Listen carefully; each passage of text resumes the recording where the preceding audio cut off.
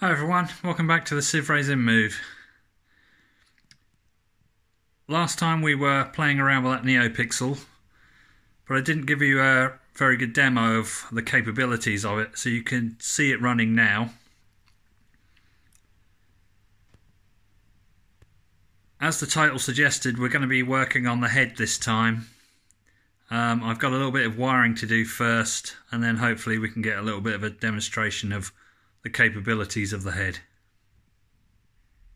Now, I've had a couple of people ask me about the wooden frame. It's not normally something I'd show off because I'm not particularly proud of my craftsmanship there, but it is serving the purpose. In particular, somebody asked how I'd attached the body of the InMoov to the wooden frame, and all I've done is drilled holes through here that line up with the holes that are already in the base here of the stomach assembly, and then I've just driven a self-tapping screw up through that and up through the base. I haven't drilled any new holes in the base, so that when I eventually build the next stomach assembly, that can go under there with no modifications. We'll have to then rethink how we attach the wooden frame again. I did say I would take pictures of it, but it is pretty difficult to see, but you can just about see there. That's how I've screwed through. There's four. There's two in the back, one here, and then two more in the front. So hopefully that answers that question. So my first goal with the wiring is to get this ribbon cable here, which is coming down from the head, to plug into this socket here. So I've got to put a connector on the end of that. But the more challenging part is to get 5 of these pins wired up to 5 of the Arduino pins, so I'm going to have to remove this board and do a bit of soldering on the back. So this is going to take a little bit of figuring out, because I know I need 5 of the wires out of this ribbon cable, but I don't know which 5. So I don't actually know which of these 5 pins I need to connect up. I'm going to have to figure that out somehow. Right, so what I did was I've attached the plug onto the ribbon cable, and then I'm actually using a known pin. I've just borrowed one from the hand and arm for the moment. We're actually going to be connecting to this bottom connector, but just to work out where everything is, I've connected to the center pin of the top connector, which I know is pin 8 on the Arduino. And then what I did was I connected this end into the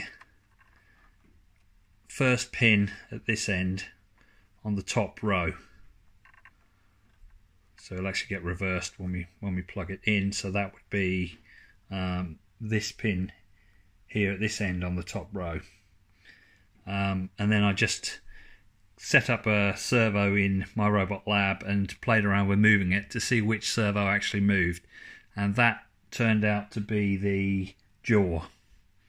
And what I did was I worked out the maximum and minimum position of the jaw, which I figured out to be closed is 174 degrees and open is 128 degrees, so I can move within that range.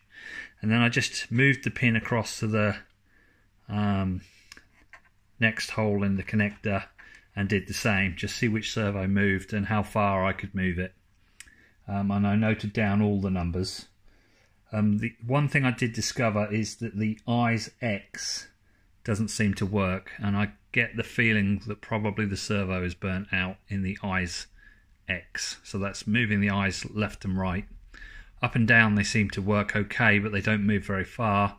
Left and right, the servo just kind of hums a little bit, but it's kind of a high-pitched hum. They're very small servos, so they're not very noisy.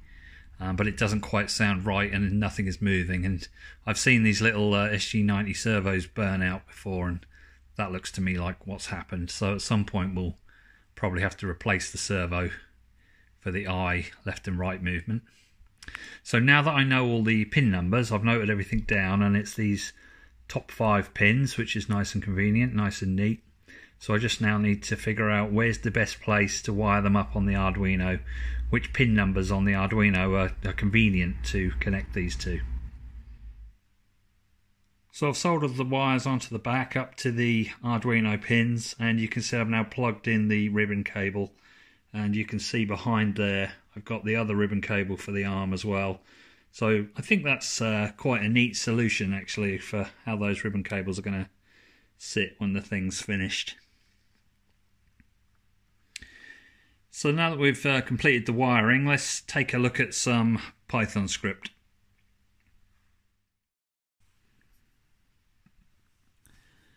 So I'm not going to go over this line by line in detail. I'll just go through and give you a rough idea of what I'm doing and how I'm doing things.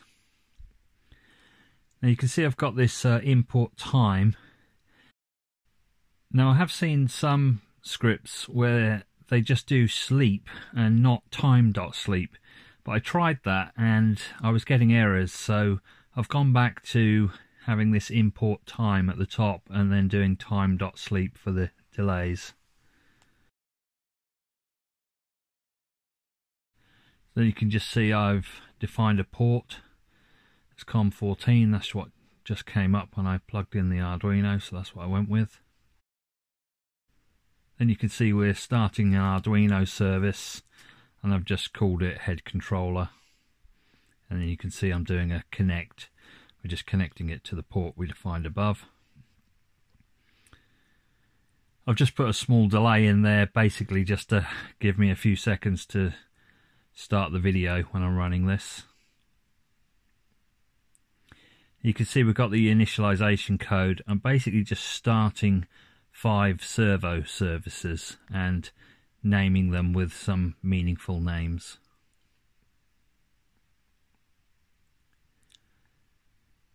Next we've got the attach code. I'm just basically attaching the servos. Now I'm not attaching the ISX because I know there's a problem with the ISX. They're not going to move anyway, so I couldn't see the point in attaching them. And then you can see I've just defined a few functions here. I've just done it like this to make it easier for me to sort of call them and swap them in and out as I want to. You can basically see I'm just doing a print so I know what's going on, and then a move to, and then the time.sleep just to give it time to complete that move. That's basically what I'm doing in all of these functions, just moving various servos. So if we scroll down a bit,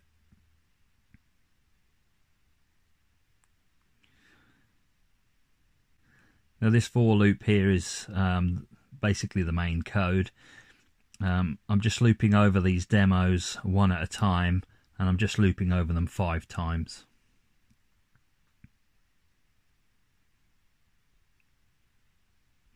And then finally we've got the detach code. I'm just detaching all the servos to stop the buzzing. So let's take a look and see what it does. Right, are you happy?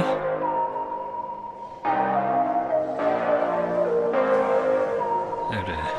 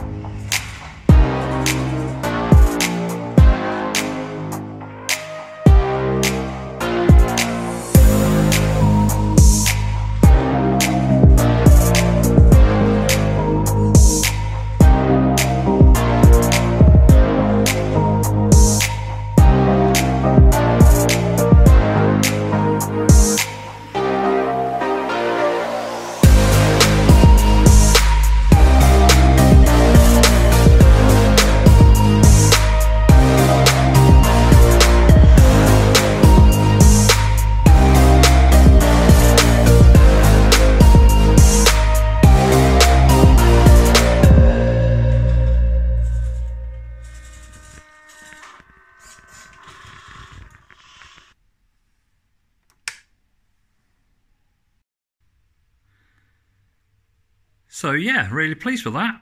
Nice demo of the head. And we got to take another look at that Neopixel, showing off a little bit more of its capabilities. As usual, if you liked the video, please give it a thumbs up. And if you haven't done so already, please subscribe to the channel. Thanks for watching, and I'll see you next time.